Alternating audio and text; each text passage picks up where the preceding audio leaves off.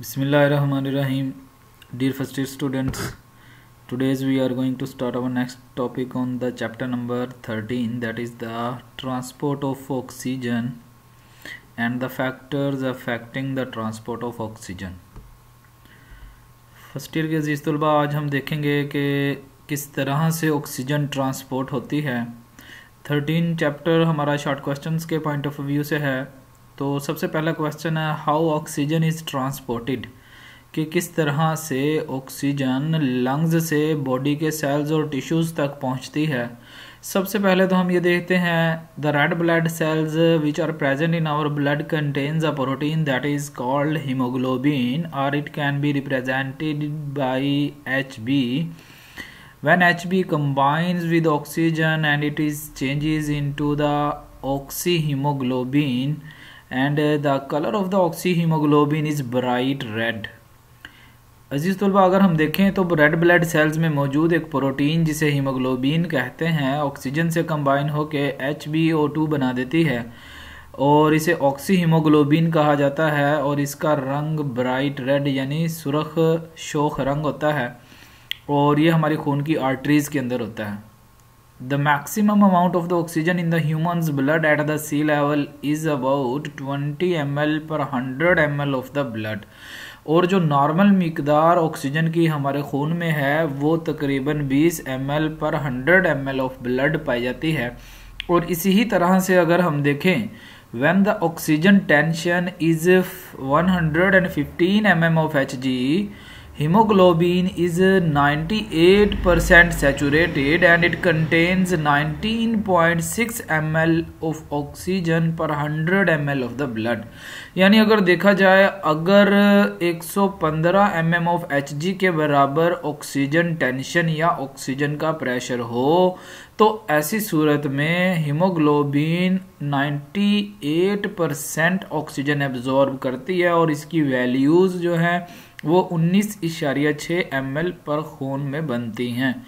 जबकि देखा जाए तो लंग्स में जहां पर 100 mm of Hg oxygen tension मौजूद है जिसमें हम देखते हैं ऑलमोस्ट हीमोग्लोबिन कंप्लीटली ऑक्सीजनेटेड हो जाती है।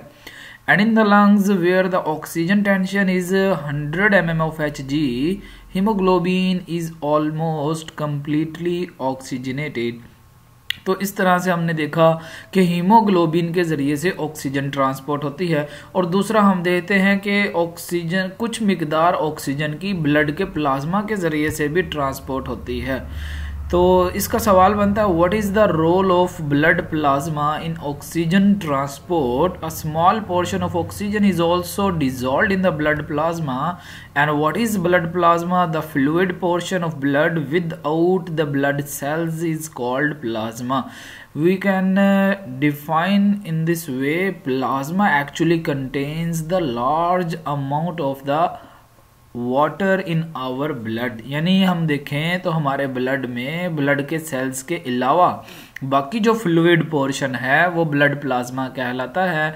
And as the plasma contains more concentration of the water so water can dissolve oxygen and this oxygen is also transported by blood plasma by dissolving in the water that is present in our blood.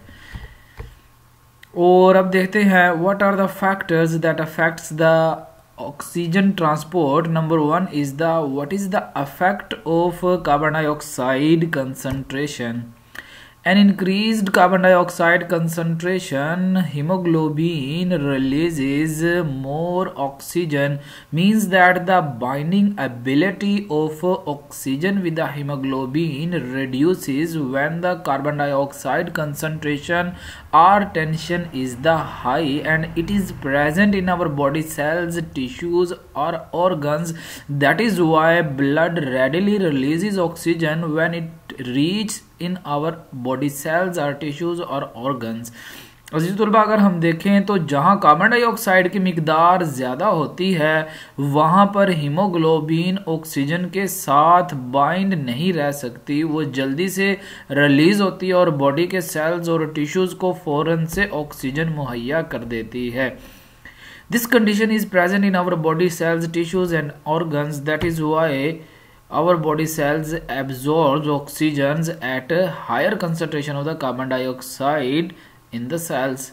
And what is the effect of temperature on the transport of the oxygen at higher temperature values?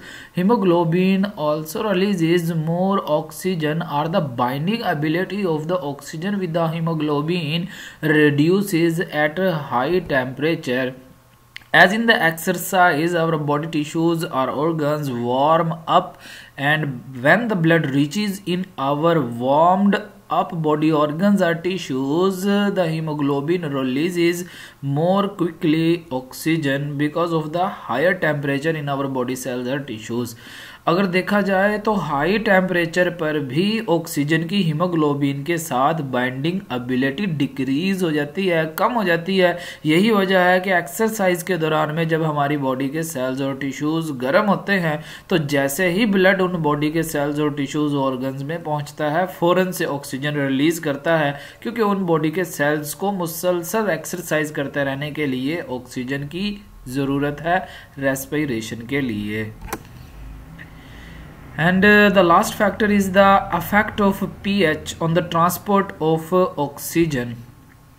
At the low blood pH, hemoglobin cannot bind with the oxygen. As we see, at the lower pH there is an increased concentration of the H positive ion, and these H positive ions binds with the hemoglobin so that the oxygen cannot bind with this hemoglobin. हम देखते हैं कि जब blood की pH कम होती है तो कम pH पे हीमोग्लोबिन ऑक्सीजन के साथ बाइंड ही नहीं हो सकती, यानी हमारी लंग्स से ऐसा ब्लड जिसकी पीएच लो है वो ऑक्सीजन को ही कैरी करके नहीं लेके आ सकता। और इसी ही तरह से अगर हम देखें लो हाई पीएच जो होगी इस पर ऑक्सीजन की हीमोग्लोबिन के साथ बाइंडिंग एबिलिटी भी इंक्रीज हो जाती है और हीमोग्लोबिन ज़्यादा कंसंट्रेशन में इजीली बाइंड हो सकती है हीमोग्लोबिन के साथ, और ये ट्रांसपोर्ट होती है बॉडी के सेल्स और टिश्यूज़ में। थैंक यू, अल्लाह हाफिज़।